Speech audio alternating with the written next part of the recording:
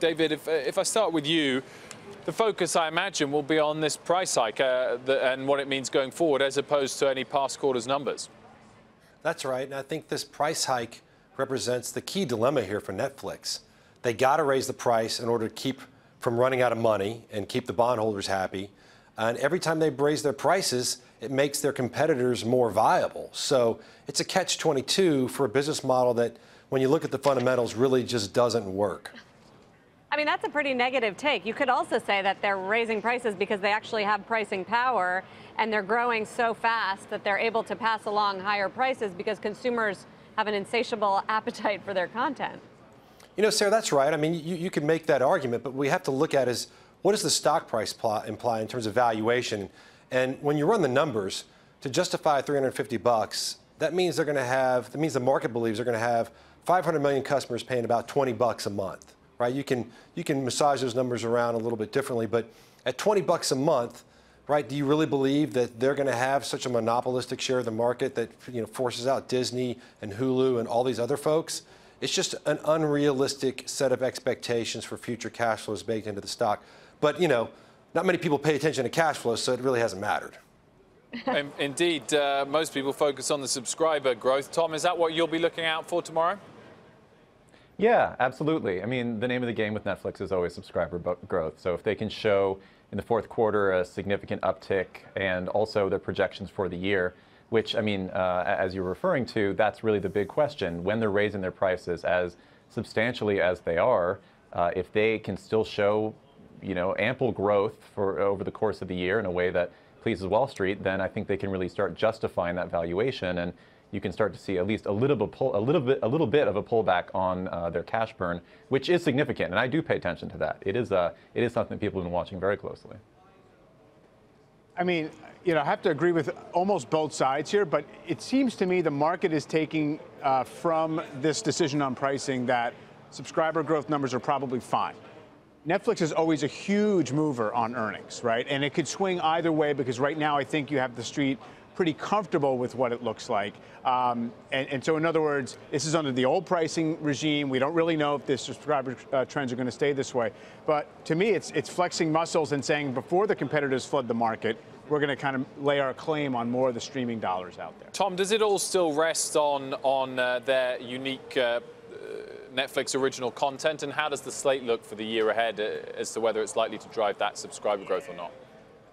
Yeah, I mean, it rests on it more and more. We're going to be entering a very new era for Netflix where a lot of their big suppliers of content, like Disney, like potentially Warner Media, will be pulling back on their content from the platform. And it's going to take some time. It's not going to be an immediate impact. But you've been seeing Netflix very substantially increasing the amount of original content they have on there.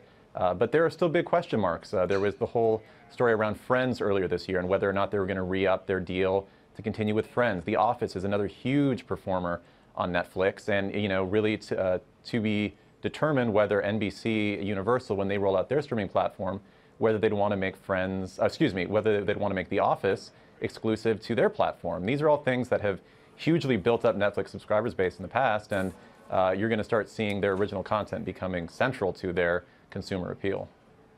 David, I didn't want to let pass your kind of calculation of what the market cap currently implies. You said 500 million subs paying $20 a month. So you think right now this company needs $10 billion a month in revenue in order to make the valuation work today? That's right. That's what the valuation implies. And this is a reverse DCF. It's a $150 billion market cap right now. That's if you run it through a DCF, and we've got this model on our website, you can see it. Just run the numbers. That's what you got to do to justify $350 a share, and that's kind of where the valuation's always been. So, look, people aren't usually looking at this stock through that lens because it's a whole lot harder to sell the stock or sell the bonds, which is what Wall Street's doing, right? And so our take's unique, but it's comprehensive, it's mathematical, and it is what it is, and that's why people want to focus on subscriber growth. Let's not worry about cash flow. They spent $10 billion. They've lost $10 billion in cash flow over the last 5 years. I think they burned something like $3 billion in the first 3 quarters of last year. And so replacing the content that they may be losing with new content is a very expensive endeavor. And that's why they've got to grow the way they got to grow to justify the price. You mentioned that the higher prices opens the door further for competition. who are you betting on? Do you have a pick within the sector that you like their streaming anti-Netflix strategy? Yeah, I mean, I think Disney is a much better business. They've got higher margins. They've got much better cash flow, great returns on capital. They've got the ability to merchandise, which is another way to monetize content in a way that Netflix does not have. Look, when you think about the competitive position of Netflix, what is it? Oh, they distribute content online. What's defensible about that, right? And Disney's got a much better track record as well in terms of successfully creating original content. Not many firms have. You can count on one hand the number of firms that have over time successfully monetized original content. It's an expensive, difficult proposition. Disney's done it. And part of the reason they've done it is because they've got better ways of monetizing. So they've got big competitive advantages versus Netflix, which again, at the end of the day, it's a one-trick pony.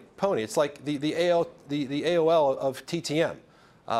So there's really nothing there except this growing subscriber base, this great valuation, analysts on Wall Street focusing on numbers that Netflix can show going up, while everybody just kind of turns a blind eye to the cash flows and the expectations baked into the stock price.